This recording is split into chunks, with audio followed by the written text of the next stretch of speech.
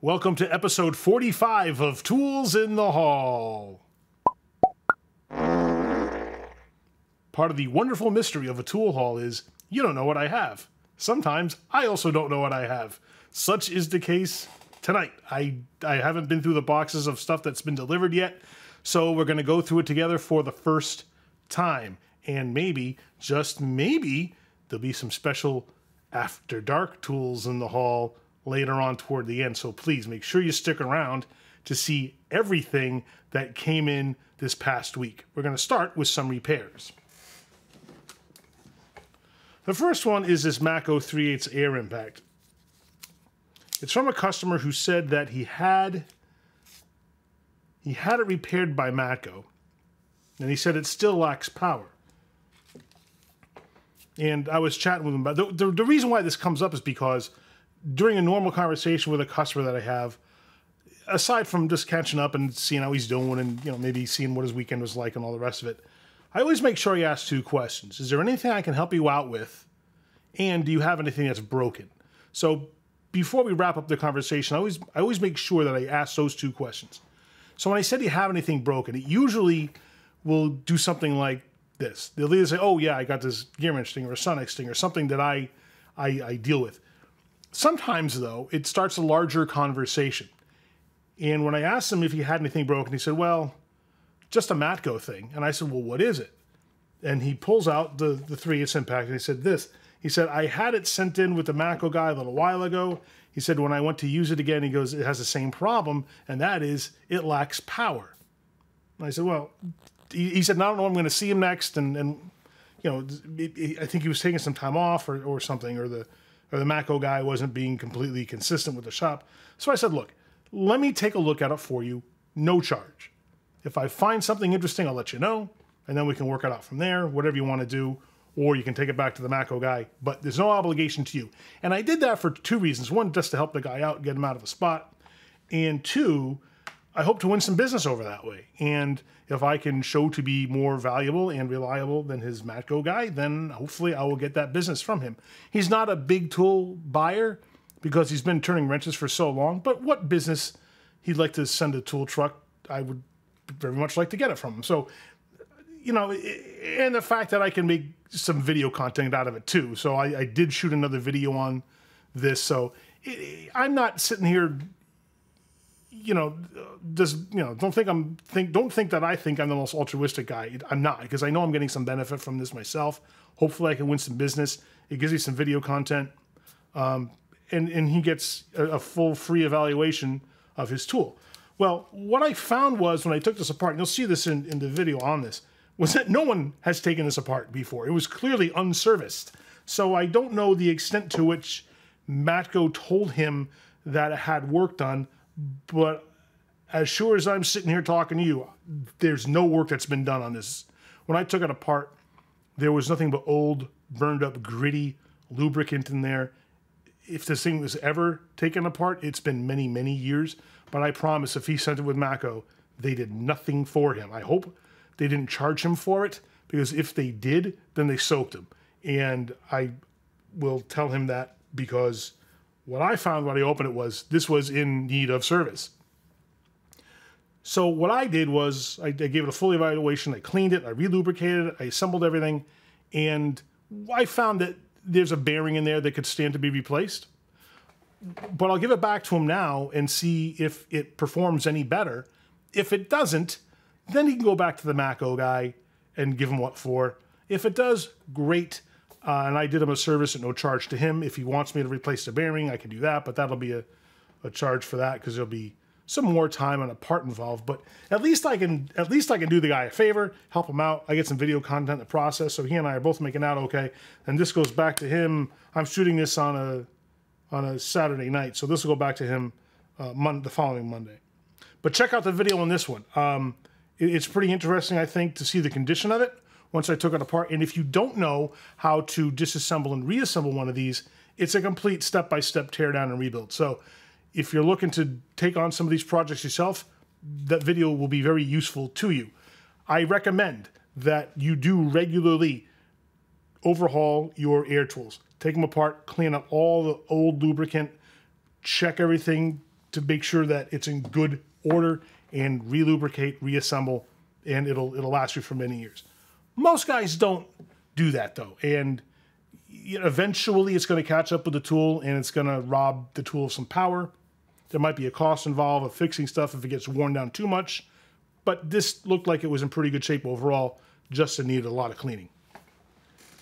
This next one's a weird one, and if Alex, if you're watching, this is yours. I got not one, but two Ingersoll 119 Max air hammers from, get a load of this, two different guys at the same shop, and they gave them to me on the same day. One of them is Alex, the other's Hunter's. It's a mystery to me how both of these could break at the same time. I don't know that I've ever seen one of these break before, so I thought it was interesting when when I think Hunter brought his to me first, and I said, my thing's not working. Can you help me out with it under warranty? And he didn't buy it from me, so I didn't have any record of its purchase. I didn't have a proof of purchase that we need to submit with a warranty claim. He bought it on Amazon, and he gave me the proof of purchase from Amazon. I'm like, well, I don't know what Ingersoll's policy is about this. Some manufacturers, like Milwaukee and Gray Pneumatic, do not honor the warranty if you purchased your tool from Amazon because they don't know who's selling it. They don't know where the seller bought it from. They don't know if it was bought legitimately through Milwaukee's distributor and dealer network or not. So the only leverage they have is to say, if you bought it on Amazon, we're not going to honor the warranty. Or eBay or any of those other online discount retailers. So I said, well, give me the proof of purchase and I'll see if they'll handle this under warranty. Sure enough, they will. So we sent this off. We sent both of these off. The one that Alex bought, he bought for me a while back, still covered under warranty. So I had all that proof of purchase handled. So we sent both these units in for warranty service, and they both just came back. I would love to know kind of the circumstances at the shop where both of these broke at the same time. It's strange to see one break, let alone two. So it's kind of weird. But they're fixed. I got a bunch more of these inductive headlamps. If you haven't seen them, I'm surprised because it seems like everybody is buying these now. They're just an unbranded light, so all the tool companies seem to be buying them. I see them on all the tool trucks. That box has a 2-pack, and I sell them individual lights for $25 a piece, or that 2-pack for $40. I was talking to a Matco buddy of mine who was asking me if I carved the lights. I said, yeah. He goes, what do you sell them for? And I said, you know, I sell the 2-pack for $40. He goes, oh. I said, what's wrong? He goes, I have to sell each light for $42. Yep. I can sell a 2-pack for $2 less than he can sell a single light for.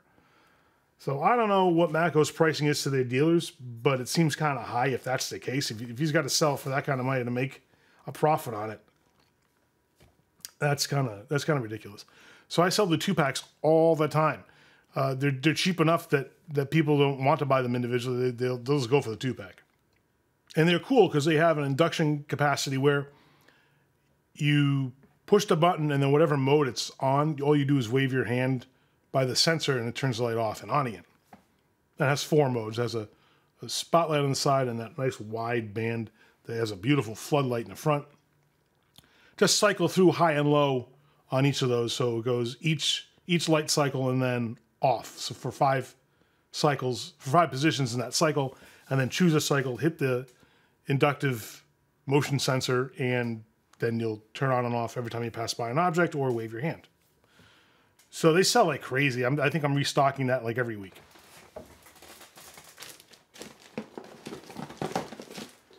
Gearwrench has this cool soft face hammer. These heads unscrew for easy replacement. And if you're doing delicate work and you can't mar your workpiece, these hammers are an excellent option. They don't sell a ton, but when somebody wants one, they want one, so I always make sure I have one on the truck. I think the orange face is a little harder, a little softer than the white face. Nice rubber grip for a comfortable hold on that, and you can replace these heads individually when they wear down.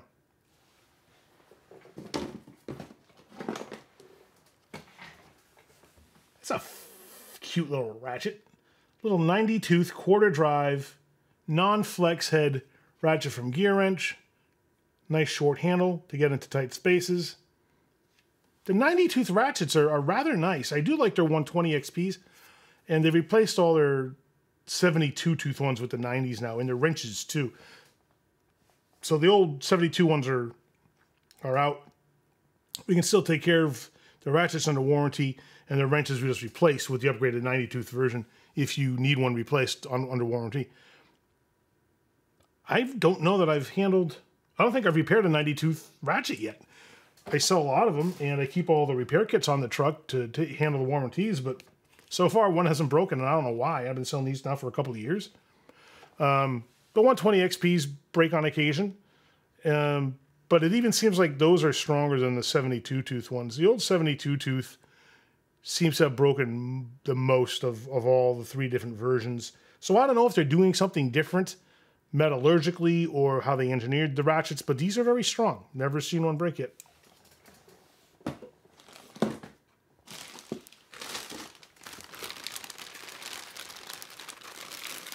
When your sockets fall off your impact gun, you probably need a replacement hog ring or retainer ring.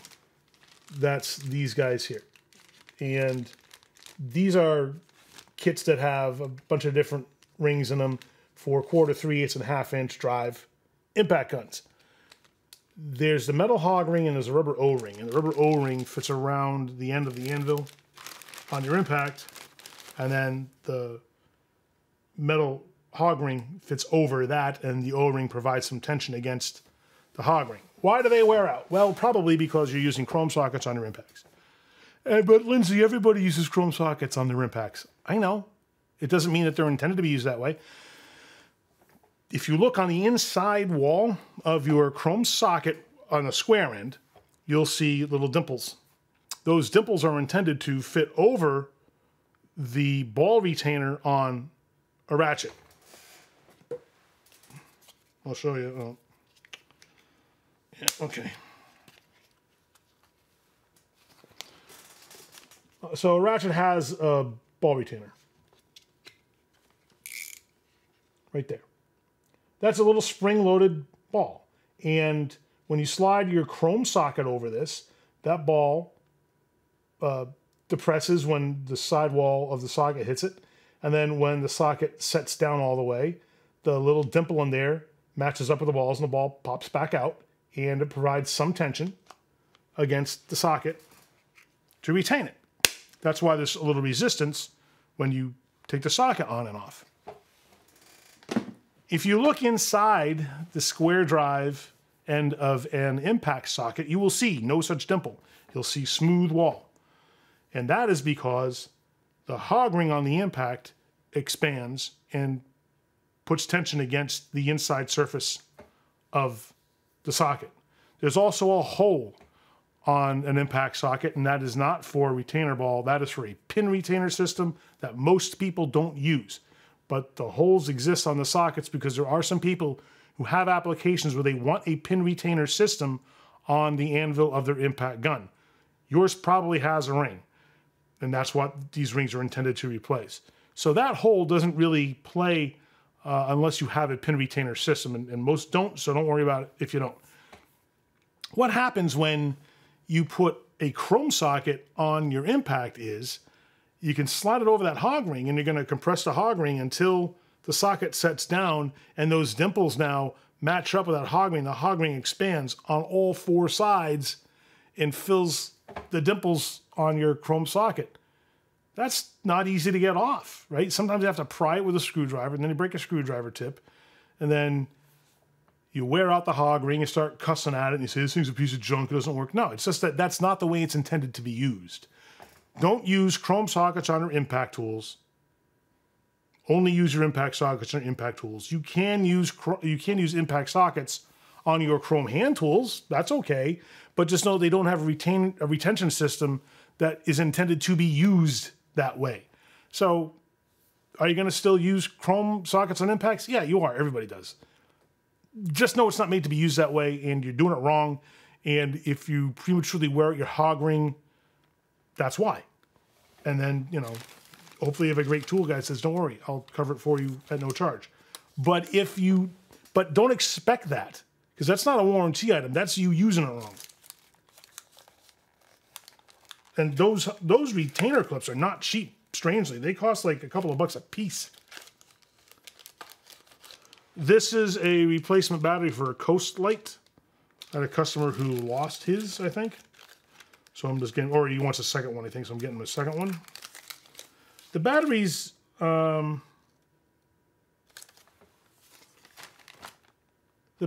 have a limited warranty on them. It's not a lifetime. It's not like the lights are. And, you know, because most batteries go bad.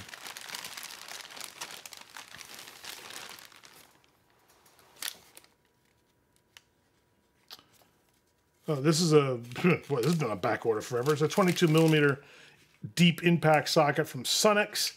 I love the Sunex brand, and when I mentioned some of their stuff on a previous video, one of you commented that he's glad to see Sunex getting some love. It's a great brand. I don't think that they make anything substandard in quality, and they have a terrific selection of impact sockets, wrenches, crow's feet are terrific, and none of their stuff is terribly expensive. Even on the tool truck. I mean, the tool truck price for, I think, the whole set of metric stubby wrenches is less than $70. And if you want to buy it on Amazon or some discount retailer, it'll cost you even less. So there are some very good values there. Their quality is very high, and their selection is very broad. One of you left a comment on my videos that you picked up a Sunex set of crow's feet, I think you said, off the Snap-on truck, because the guy took it on trade and he was like, he's just selling it off at some deep discount. But maybe he didn't realize what he had, because he turned a customer on a Sunex who was much happier with the price and the quality. And, you know, maybe the Snap-on guy didn't realize what the Sunex brand was or what he had, but they are a premium grade tool company. They make premium grade stuff, but the prices are really affordable. And most everything I know of that they make is covered under a lifetime warranty. They do have a lighting product lineup that is not covered under lifetime warranty. It's got 1 year. They have excellent hydraulics. They make very good service jacks. They have really good tool carts. And they do have air tools, but I'm not familiar with them. They look like they're made by Ingersoll, but I don't know. And even when I was talking to a Sunex rep at a tool show once, he goes, we don't really push them much. He says, we leave the air tools up to the other companies. They just put it in their lineup to have more of a complete offering. And you can find their air tools, I think, at like O'Reilly or Napa or one of those guys. So just keep your eyes peeled as you're searching around. You might find some pretty good deals. And the Sunex brand is a terrific brand to look for, because you're getting great quality stuff at literally a fraction of the price of what you'll find on the Matco and Snap-on trucks.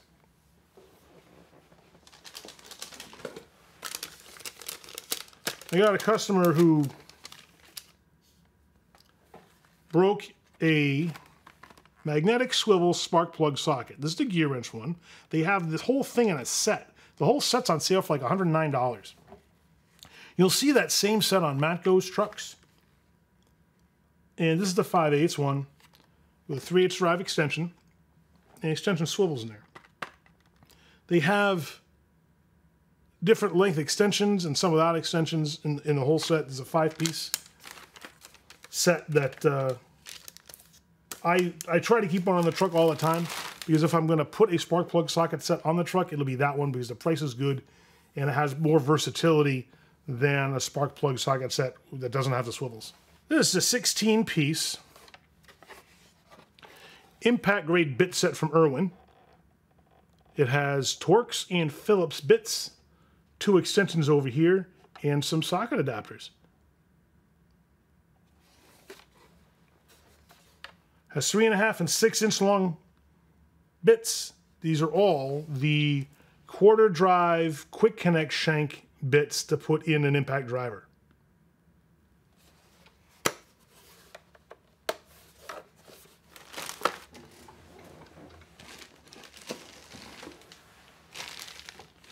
Man, I'm going to want that. I'm going to have a very happy customer on Thursday.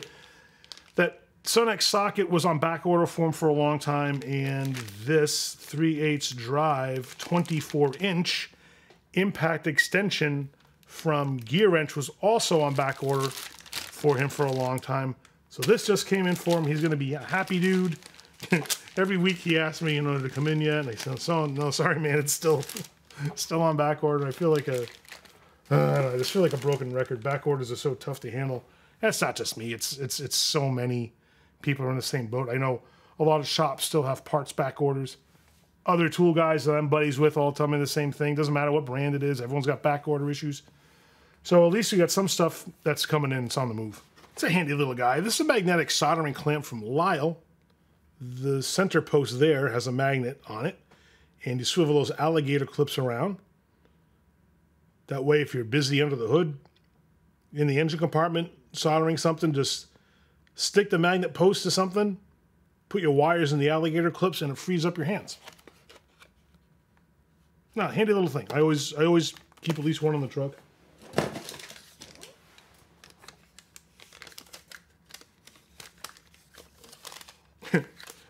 Alex, who had one of the broken air hammers,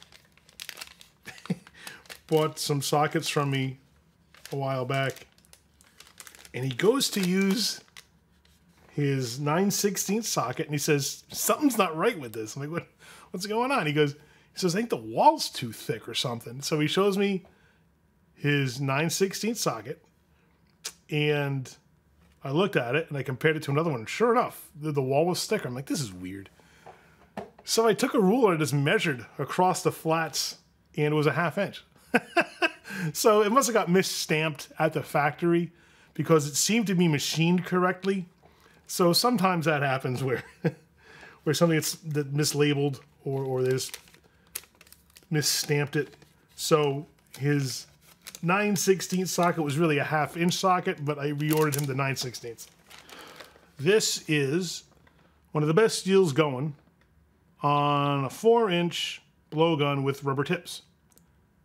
If you wanted to buy just these 3 rubber tips by themselves, they cost $50. Why? I don't know. They're rubber blowgun tips. Why is that $50?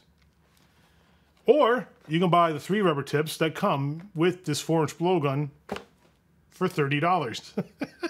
Yeah, that's right. This whole thing is $20 less than those 3 things. I don't know why. So I don't even bother with the tips. I put this on the truck. Save people $20 and get them a free blowgun. You can look at it that way if you want to. This is the 5-piece torque locking pliers set from Milwaukee. I like these a lot. I would give the edge to these over the Vice Grip brand from Irwin Hansen, because these have a torque lock feature on the back where if you need to crank it down a little bit more, instead of just having a thumb turn, their thumb turn has a hole in it, and you can put a screwdriver shank through there and torque it over a little bit. These are built a little bit beefier as a result because they have to handle a little more torque. And they also have a lifetime warranty. Pricing's pretty good. On the truck, this 5-piece set's $100. And the pricing's a little bit better than the Vice Grip brand from Irwin Hansen. I like this 5-piece set in particular because it has probably the most useful pieces in it. It has a 6-inch long nose, 7-inch straight jaw, a 5 and a 7-inch curved jaw, 10-inch, what they call the max bite, and probably the most useful kit that you can buy of the locking pliers. They do have a 10-piece set, and Irwin Hansen has the same one of the Vice Grip brand, but again, the price is a little bit more, and that 10-piece set has things that not all mechanics are going to like. Some bodymen will like them because there's the large C-clamp style pliers. I keep this on the truck because most guys are going to want this most of the time.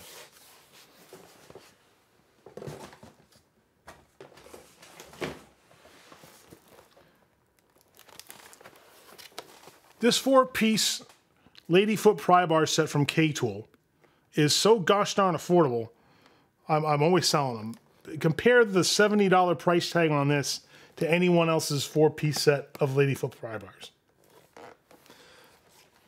I had a customer tell me that he wasn't happy with an OTC set he bought years ago because he says the finish is flaking off, and he says I would expect that for the price that I paid that wouldn't happen. I said, well, yeah, you're right, and I believe the chrome plating should be covered under warranty, so I'll get it taken care of for him. But why did that cost him hundreds of dollars and this can cost $70? And you're not going to have the problem with the finish on these because these aren't a chrome finish. I don't know, it just seems like this is a better deal. That little 6-inch guy costs almost as much as this whole set if you buy that under the Snap-on name. Don't throw your good money after bad. This is a fine set of Ladyfoot pry bars. If you need a set, buy a set like this. Save yourself a ton of money.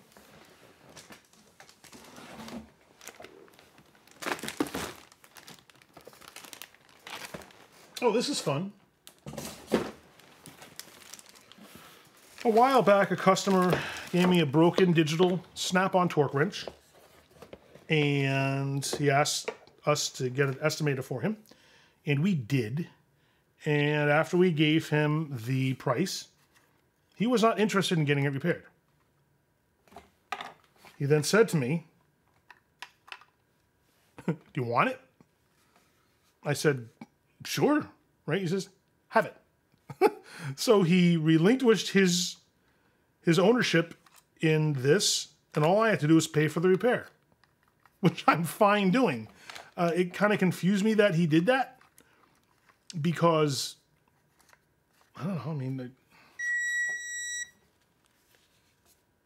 it's kind of weird. But he gave up his ownership in the torque wrench. Now I own it, and we're going to put it on the truck and sell it. And we're probably going to ask, twice what the repair cost was, and we shouldn't have a problem getting it. This is your 3-inch drive, flex head, digital torque wrench. And Snap-on's torque wrenches are outstanding. They're made by a company they purchased a while back called CDI Torque, and they have excellent quality torque wrenches. So I'm stoked to get this on the shelves and put it up for sale. CDI Torque also makes the click torque wrenches. In fact, I had a 3/4-inch one that I just sent in for repair under the CDI brand. So we use a company called Angle Repair, and they're in West Virginia. And they're, I don't know, all they do is torque wrenches, I think.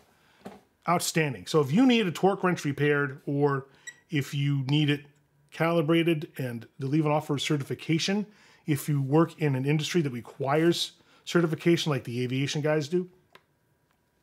They'll certify it if you want, but they will fix everything and then calibrate it and then put a calibration sticker on it for you. And they're very easy to work with. All they do is torque wrenches. They're great. We send all our stuff to them. I have a couple of Coast headlamps that are getting replaced under warranty. The customers have had them a long time, and they finally gave up the ghost. But thank you, Coast, for having a lifetime warranty on your products, because I got to swap them out, and I don't have to send anything to Coast for repair or replacement. I can just do the switcheroo on the truck, take my broken one, and I send them to my distributor that I buy my Coast products from, and then they handle it with Coast on the back end. So it makes it very easy for me. It makes it very easy for you as a customer. You're not waiting for weeks for us to send a light off to, say, Streamlight, for example, which we have to do with the Streamlight products, and then wait for it to come back. And I pay for shipping. It's a big pain in the neck. So Coast is much easier and better to deal with, in my opinion, because of those reasons. Their quality is very high. They don't seem to have any really issues with their products, and I'm a big fan. The pricing is even less than Streamlight stuff, so excellent. One of the most elegant wrench extenders on the market comes from Vim. And I have to start touting their stuff more because I know a lot of you like the Vim brand and their selection of tools. They've got this wrench extender, which sells like crazy. You just put your wrench in the jaws here, and then this gives you an extra 15 inches of leverage. A Comfort grip handle. There is a version of a wrench extender from Mueller Cubes that I also sell. Same basic design, but instead of having a comfort grip handle, it's a square handle with a square hole in it. It's for a 1/2-inch drive tool like a breaker bar that you can use to add even more length to your extender. But if an extra 15 inches doesn't do it for you, you probably have to take a different route. Beautiful full polish finish this has. The Mueller Cubes does not have a finish that's nearly as nice in my opinion. And this is a nice way to elevate your game. It's safer than putting 2 wrenches together to use that for additional leverage because those can slip and you can get injured. This will not slip and you have a nice grip there where I think it's nicer than the Mueller grip, which is just like a flat bar. And this is going to feel way better in your hand than that one does. And these are on sale for $62.99 on the truck. Normally they're about $75 and the Mueller ones are about $85. And Mueller has a really big one, super expensive. But the one I normally keep in the truck is their 13-inch model. This is the 15-inch model from Vim.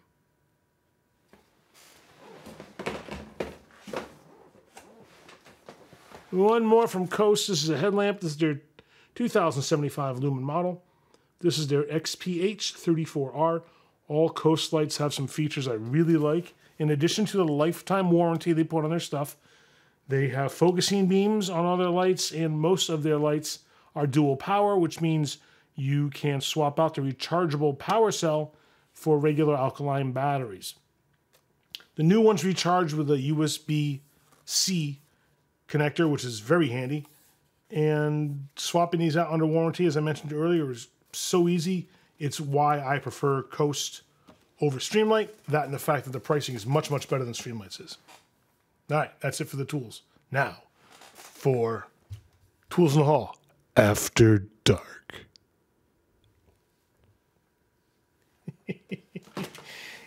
The first one's not really an After Dark thing, but it's going to segue into us. It's going to segue us into the After Dark tools.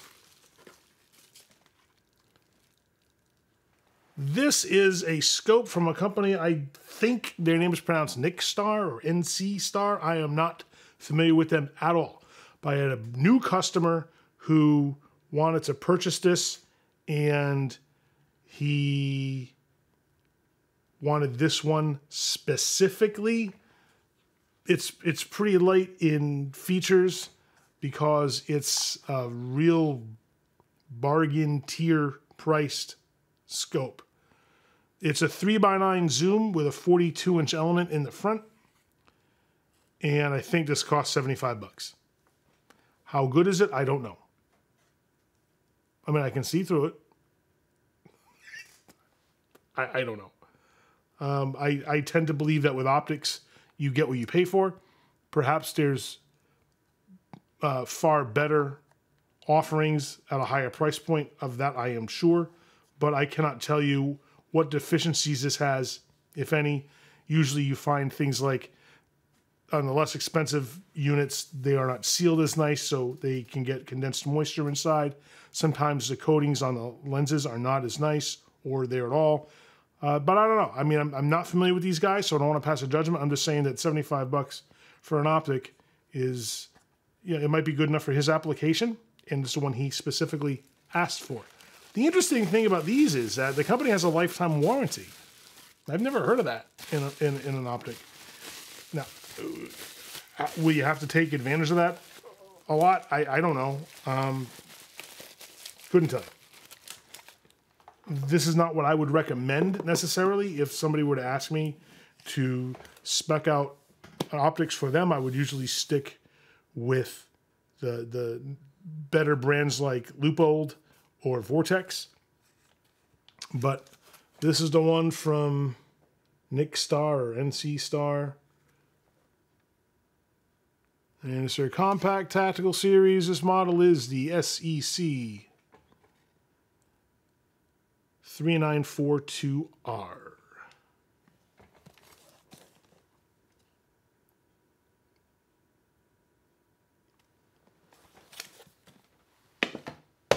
Now, here is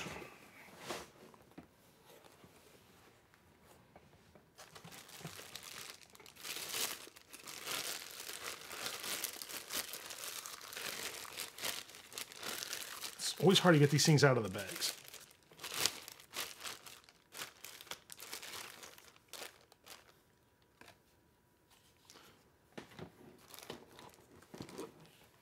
Running out of room here.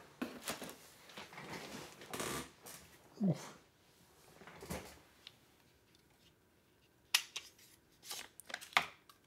The Walter PDP 9mm compact, it says, handgun. This is not as compact as some compact handguns that I know, but it's a really nice gun. Walter makes some very good stuff. I've never really known anyone to be unhappy with them. And if you look on the body in the back of there, it says it's compact. But this does feel very much like a full frame gun. I don't know what's compact about it, to be honest with you. I own compact guns, and they're all smaller than this one. And the ones that are compact generally have a shorter barrel, shorter grip. This is a full-length grip. You can get all 3 of your fingers around it. It has the combat trigger guard with a concave serrated surface, so you can place your non-dominant hand on that and keep the muzzle rise down. Standard white dot sights. Polymer lower. And it's kind of nice. It has some knurling molded into the grip there. It's pretty comfortable.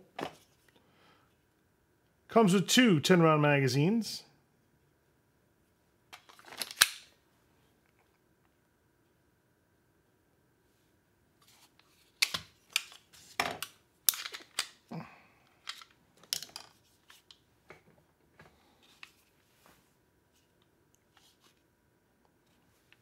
And it has serrations in the front and toward the rear of the slide. Some people like to rack their slides from the front. I could never get into that. I always have the leverage is always goofy. I'm always pushing against my hand. If I do it from the back, I'm pulling against my hand. I can keep it more stable. So I do it from the rear. Some guys like to do it from the front, but it doesn't work for me. But this one here is got a couple of magazines that come with it in the case. It also has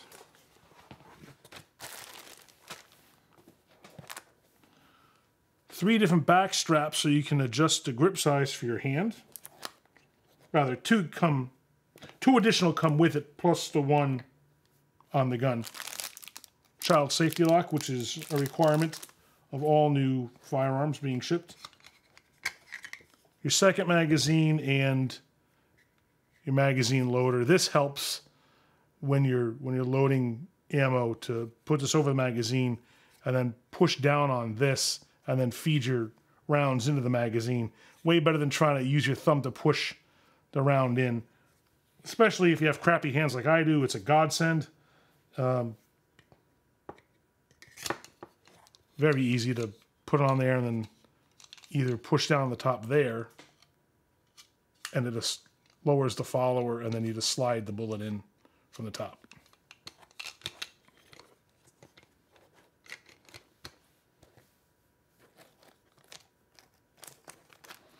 Comes in a case that has foam padding in it. Nice setup.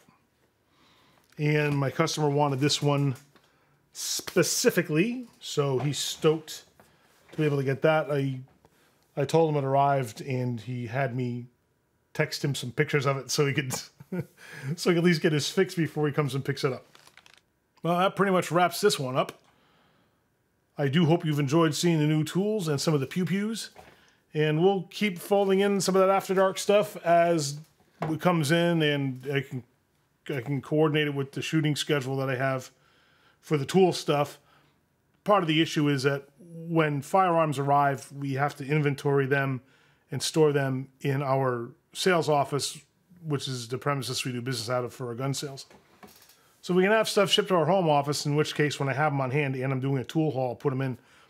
Otherwise, sometimes the guns come in, they go right back out again. So it doesn't always meet up with the times I'm shooting the tool stuff. So enjoy it when you can, and I'll offer them up when I can. We're going to have some videos with some air tool repairs. We haven't done some of those in a while, but we've had a bunch of broken air tools come in, including that Matco one I showed you earlier, as well as a 3/4 inch Cornwell air impact and an Ingersoll-Rand 2235 Ti Max came in with a broken anvil. We'll go through all of those for you and show you step by step how to disassemble, repair, and reassemble these tools.